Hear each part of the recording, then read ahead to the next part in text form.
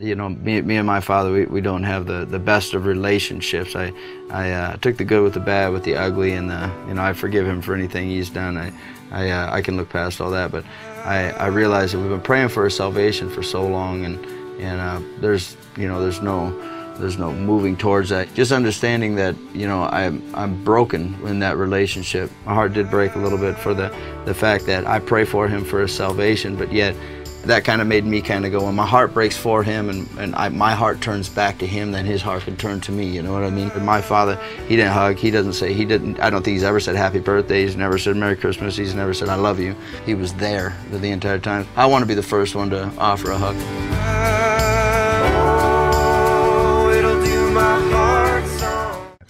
Morning in Montana, man, it does not get better than this. What a great feeling. Wake up, man, you see the mountains, the sun is just starting to peek over, and the guys are waking up, and waking up hungry.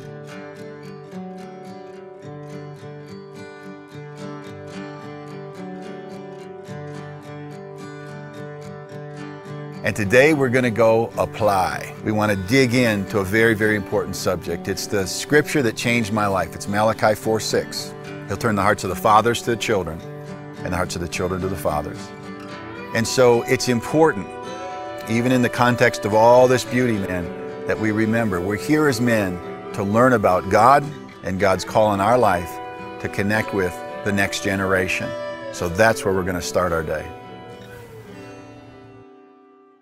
Guys, I want to talk to you about my favorite subject in the whole world. I call it the message of Malachi. But here's the question. Have you ever heard, anybody ever heard of talk of generational curse? Anybody ever heard that? Some of you? Quite a few of you. Okay. Well, guess what? We're going to quit talking about that. You know what we're going to start talking about? Generational blessing. Doesn't that sound a little better? I'm tired of like going over to the dark side, just going, oh man, everything is just be careful, look out. We've got to be careful. But God is so much greater than any curse that could come from any source. And greater is he that's in you than he that's in the world, right?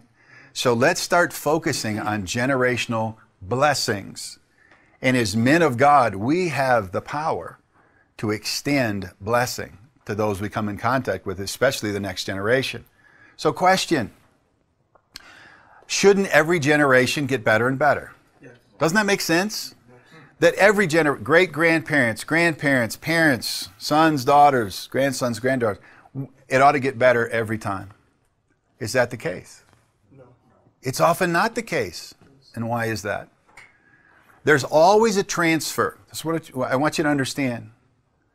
You always will inherit, and you always will leave legacy. Your legacy becomes the next generation's inheritance. All right? So what are you leaving to people? What are you leaving? Also, you want to think about, what did you inherit? Now, we all inherited basic physical characteristics, okay? I'll never be an Asian woman. That ain't going to happen, all right? I didn't inherit that from my parents. So basic body type and skin color and eyes, and we got that, right? Some of us, our parents have gone beyond. So maybe you inherited, you know, a house or a car or something like that. But we inherit so much more. I think we inherit a lot of character traits because of what we were taught or not taught. I think we can inherit peace in our hearts and joy, faith in the Lord, friendships, confidence, courage. Those things are possible to hand down. And unfortunately, sometimes what's handed down is the opposite. What I'm looking forward to is getting a plan to save my nephews and forgive my father. I was born in Saginaw, Michigan. At a young age, my mother and my father had some disagreements. The last memories that I have of my dad as a young child was the day that he came over and he beat my mom, and I told him not to hit my mom, and he threw me across the room.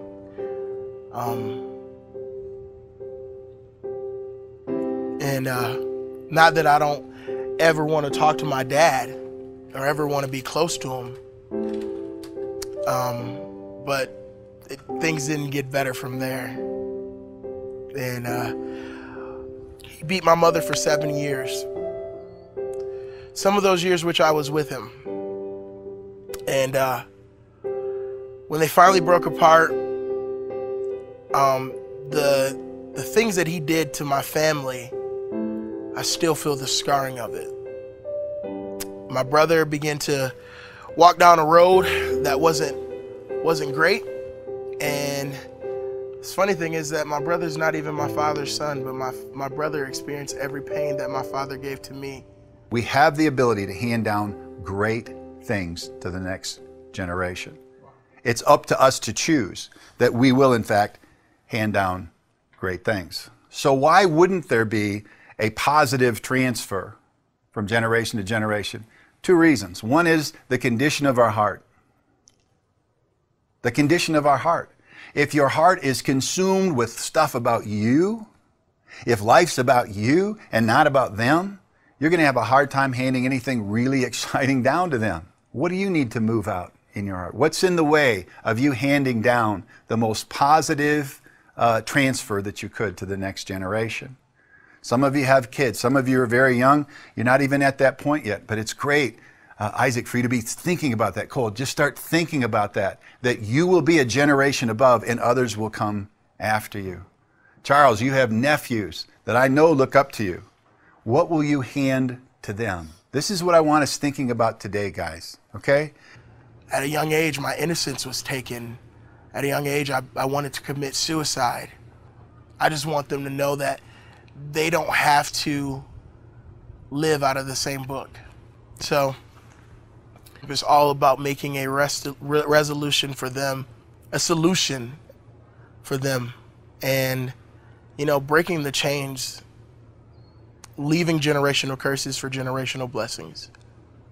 Now here's this profound scripture, Malachi 4:6, and the part that really grabs me, it says this: He will turn the hearts of the fathers to their children, and the hearts of the children to their fathers. Oh man, that just gets me crazy excited.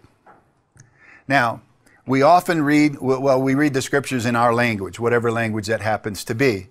I read it in English, and I know that I'm going to miss some of the richness of the words. So what I did is I did a study. And that word father, he'll turn the hearts of the fathers to the children, it's the first word in the Old Testament that has this rich meaning. It means father, principal, and chief. So it's a leader. So he'll turn the hearts of the leaders, the fathers. There is a male connotation, guys. This is not something we hand off to the wives, okay? This is us. So he'll turn the hearts of the fathers to the children. The word children there is the word bane. It means son of. It does not exclude daughters. And get this, it means builders of the family name. That gives me chills. When I think that my children will take the name of Molitor and they will build upon it. If I prepare them, if I hand them the right stuff when my life is over, they will build the family name. Your name, the name of Pruitt, the name of Patton, these names will be built by your children, and not just your biological children, your spiritual children, the ones that God gives you to mentor. They will build your family name. I'm excited that my son Brian Pruitt there builds the name of Molitor as he takes territory from the enemy. As his ministry grows, my family name is built because God put us together how many years ago? 20 some years. Praise God, that's beautiful.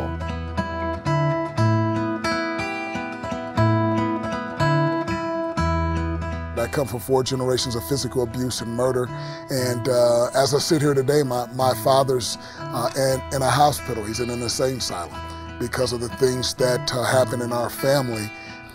Statistically, I should have never made it. Statistically, I shouldn't have a beautiful wife at my house who's not terrified of me. I shouldn't have 4 kids who are not afraid when I walk in the house. But I am living proof that God breaks generational curses and He gives people an opportunity to set a new legacy. And so I am the first person in 5 generations in my family to love his wife, love his kids, and simply say, God, if you can do what you say you can do in the Word of God, and if you can change the legacy of my family, I'll serve you all the days of my life.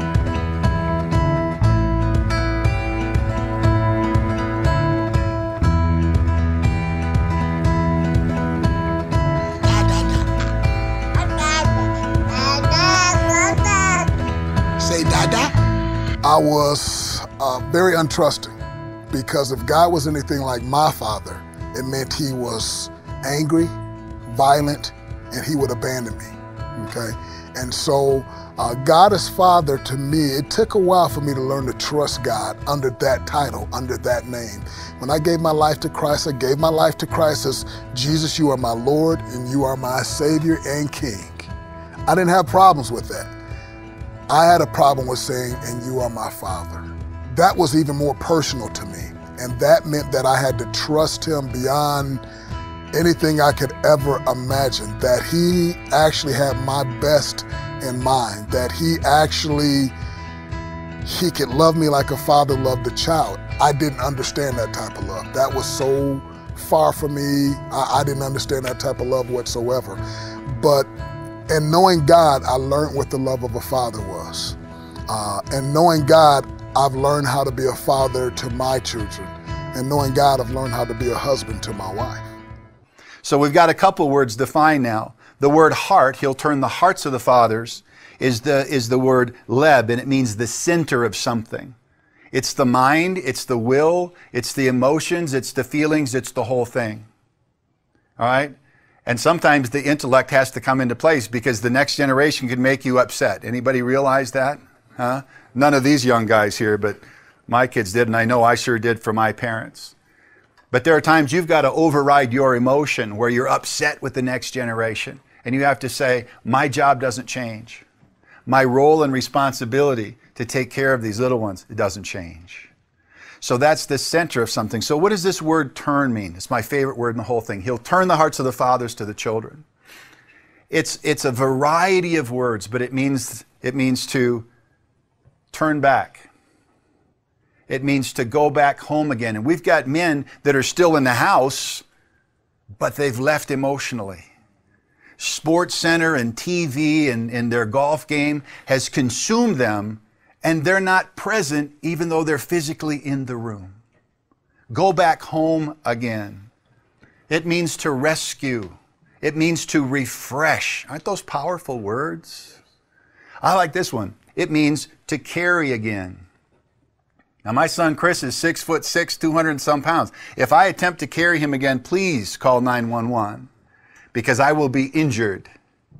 But the Word of God says, Brian, you're to carry him as you did when he was about 8 pounds, when he was helpless and defenseless. I am to carry him in my soul. I am to carry him in my prayers and never let him go while I have breath.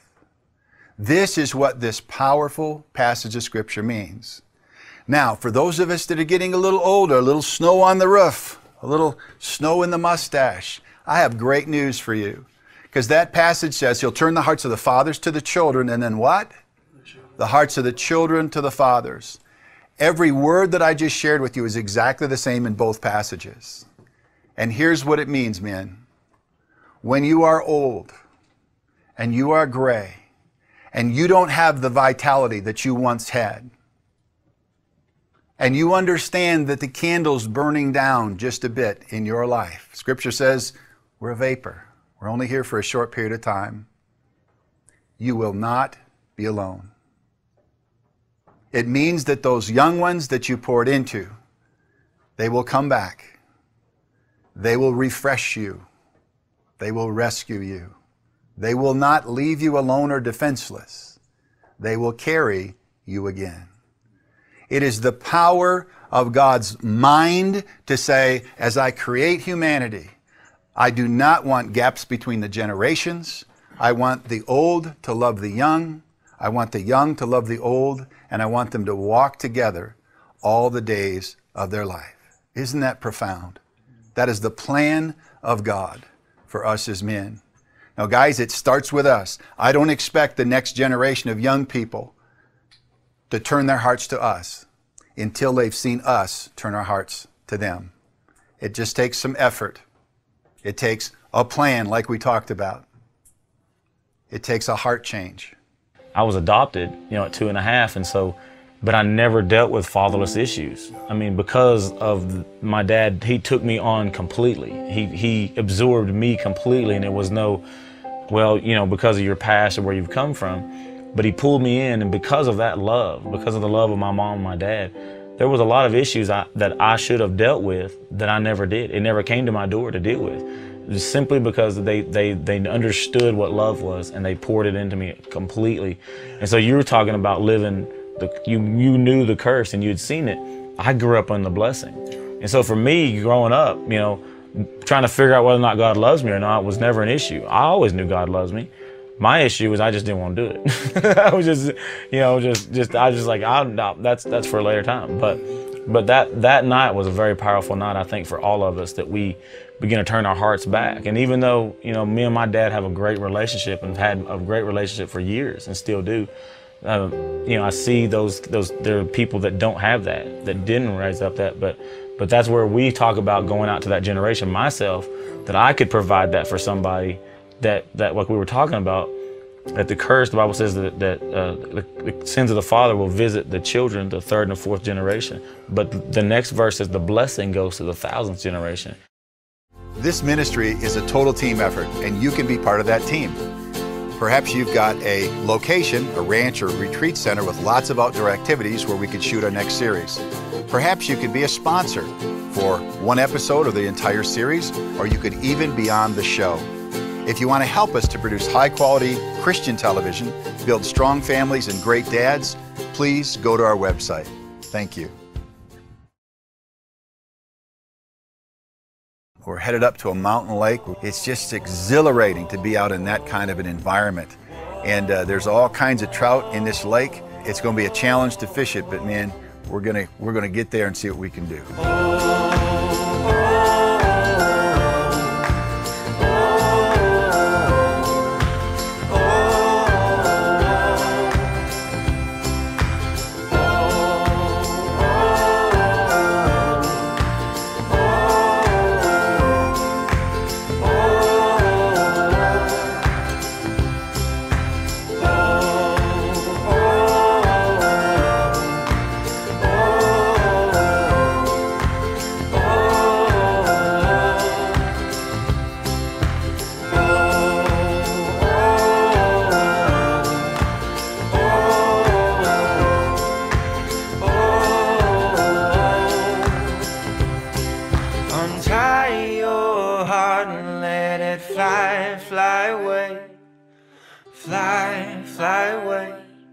Oh, fly, fly away. My dad is a man who is just like me. But unfortunately, all the generational curses that he had in his family, he accepted. I chose not to accept those. One of the things Bishop said to me, you never know what God protected you from. And I've never looked at it that way. Yeah, wow. I've never looked at it as maybe God was protecting me from something. Maybe he was, and I guess I do know that he was, because every time my father spoke to me, it was something negative. It wasn't a great experience. But there had to be some times where he reached out and I didn't reach back. I know of one for sure. There had to be some times where he did. But I feel like when you're hurt, and that's the whole scripture, the heart of the child turning their hearts back to the father, and the father turning his heart back to the child. If both of them are not willing to turn their hearts, then nothing's gonna happen, and it could be hurtful. And you know, I just thank God that I got both perspectives now, you know, and I'm okay with making the first step now. I think that's the whole point of like a son. Like when he's been hurt, he's been broken. And my whole thing used to be, well, you brought me here. I didn't ask to be here. It's your job to mend this relationship. But now it's kind of like, you know what? If you died today and I didn't have that relationship that I thought we needed, I would be broken even more, even the more. So now it's like, I'm going to make the first step. I'm going to be vulnerable. My heart is turned back. Please turn your heart back. Yeah. Hey, this morning when we got up and we got rocking here, we talked about what? A very important message of Malachi. What's the verse, chapter and verse? 4:6, which says, extra credit, He will turn the hearts of the fathers to the children, and the hearts of the children to the fathers. That sounded like a Gregorian chant. Man, oh man, put your hoodies up. He will turn the hearts of the fathers to the children and the hearts of the children to the fathers. There's another part to that which we don't like to add, but you have to, or I'll come and strike the land with a curse. It's a powerful message. It revolutionized my life. I just want to get a little feedback from you guys. What did that speak to you today? What have you been thinking about since this morning? Anybody? Yes, sir. Charles. When we talked about it this morning, it made me realize a couple of things. You know, it says that he'll turn the father's heart to the children and the children's hearts to the father.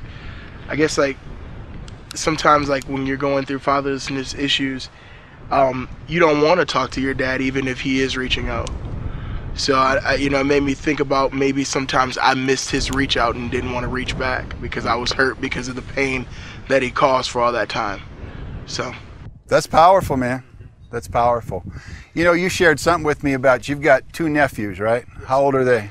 Aiden is 7. Isaiah is 5 and a half or 6. And you kind of sense that you're going to be a father figure in their life? Yeah, actually, you know, when we talked about Power to Plan, I was planning in my mind what I was going to do to help them and give them a father figure a little bit better. My brother's in prison, so they both were growing up without a father. My brother did not choose, and I'll talk about my nephews a lot, he didn't choose to make better choices. But he's got 2 kids now, and he's in prison. And it worries me because I don't want my nephews to write the same story that we did. I just want them to know that they don't have to live out of the same book. So. The passage that when we talked about, you know, the original words, remember that heart turning. So it's almost like, man, really? Can it be that simple? Absolutely. Some years ago, I was on an elk hunt in Colorado, and I met a whole bunch of godly men. It was a kind of a Christian camp. We met this one guy, and man, he was just the strongest guy in the world. Just, you know, one of those guys goes from top of his head to shoulders, no neck, no ear, just big, strong dude. The short version of the story is he opened up about the 3rd day we were there, and he shared with me that his son, his precious beloved son, the apple of his eye, an outstanding all-state athlete, had gotten massive scholarships and went off to college, university, was the superstar stud of the whole place. He just had it all. Well, he had more than all, because when he got off on his own in that university setting, he fell for everything the enemy threw at him. He walked away from his scholarships. He walked away from his university. He walked away, didn't want anything to do with his mother or his father or his family. He was gone for 2 years. And this guy's up there in the mountains of Colorado hunting elk with us, and his heart is just aching. We shared the message of Malachi 4:6, and we said, fathers, when your heart turns, God will work with that, and he will reach to that next generation. This ain't magic. This is God putting something in motion, a principle that will work. And so I shared the message, and of course, you know, a bunch of elk hunters, everybody's trying to look as tough as they can. And my old buddy Harry, he's an ultimate dad, old silver fox guy. He just says, anybody want any prayer? Of course, nobody moved. You know, we're all just godly men. Oh, how about them bears? You know, one of those deals. And finally, this guy, I won't even say his name, all right, you can pray for me. And so we just sat him in a chair, and we put our hands on his shoulders and started to pray for him. And God just broke his heart into 1,000 pieces. He began to weep. This is in the midst of all these nasty, gnarly old elk hunting guys. And here's this old guy laying on the floor just crying out. And he cries out, and his prayer was profound.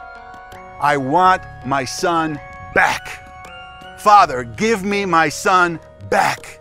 And he said it through tears. Well, we got done praying, he got done crying, and all of a sudden you're kind of like, okay, how do we get out of this one? No, where do we go from here? You know, as godly men. So we all just kind of bucked up a little bit, you know. Everybody got black coffee. So we went back into kind of our camo phase, right? Well, went to bed, got up the next morning at 4:30, went elk hunting, and that's the only place in the world where everywhere you go is uphill, right? So you go uphill all day long, finally come back, we have dinner. Right after dinner, somebody else is going to share about whatever. The phone rings in the kitchen. One of the staff ladies comes out, and she goes, sir, there's a phone call for you. And it was this guy. His name's Jeff. Old Jeff walks out to the kitchen, he picks up the phone, we're not paying any attention, all right? And he walks back to us, and he's got a look on his face like Christmas morning, presents under the tree, and one too many rides on a roller coaster. You're not sure which way he's gonna go. I mean, he's just like, whoa, whoa, whoa. So what in the world, dude? He goes, y'all ain't gonna believe this. That was my wife. My son called her this afternoon. It was a Wednesday. He said, Mama, are you going to church tonight? She said, yeah, midweek service. He said, can I go? She didn't even know he was back in their town. She said, yeah. So they went. And this young man gave his life back to the Lord, gave his life back to his mother, gave his life back to his father. He will turn the hearts of the fathers to the children and the hearts of the children to the fathers. Men, the government can't fix it. A new program won't fix it. Money can't fix it. And by fix it, I'm talking about the next generation and their brokenness. What fixes it is your heart turning to them. It's all we've got, but it's all we need. And God will use it. Amen. Amen. All right. I didn't even know why, I really didn't know why I was here until yesterday. But everything Brian Molitor said yesterday, and it just teared me up. I don't want to cry. I'm like trying to be real manly. Mosquitoes were biting me and stuff. And but he asked to pray for me, and I remember David Turner saying, just receive it, receive it, receive it. And I did. We pray for you. I need a couple of you men to pray for Charles. And so they gathered around Charles, laid hands on him, and just blessed him. They encouraged him. They prayed over him. And boy, during that time, it was pretty emotional. It was pretty emotional. But I know that God did a deep work in his life through these other men. It's just so much weight was on my heart because so much stuff I'm thinking about, so many things I want to happen, and I'm trying to make them happen. But last night I realized that you have to let God do what he wants to do. When those guys laid their hands on me yesterday, I can literally feel the chains of everything that's happened in my life breaking. I didn't have any questions about anybody's intentions. I felt safe. The band of brothers that we have here, they let God use them to break some chains, lay aside some weights that so easily besets me. Feels like rivers have flooded from my eyes as I've changed into a better man. I look up to the stars and know it's